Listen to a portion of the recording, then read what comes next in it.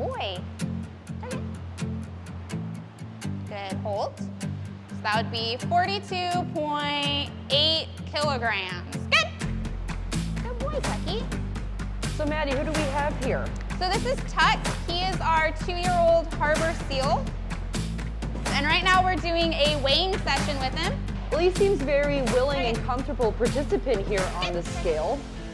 Good. Perfect. And does that go for all the other resident marine mammals that we have here?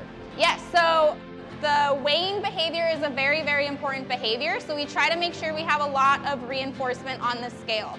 He knows when he comes on the scale, he's gonna get lots of fish. That way I can kind of ensure that every week he is gonna come to the scale. Good, good, good.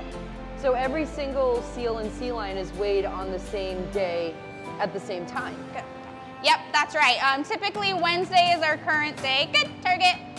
So every Wednesday morning we kind of run around, make sure all of our animals get weighed. Good, good, good. And it's something that we use to help determine if our animals need to eat more or less food. That changes a lot with our seals and sea lions. They'll go through different weight patterns throughout the year. Nice job, Tucky. Finished. Oh, Hello, son. I know, it feels good. So to speak to the way the weight fluctuates throughout the year, what is the average weight change you see? So for the seals, kind of the big factor for that is we're gonna look during molt season. That's where they shed all of their hair.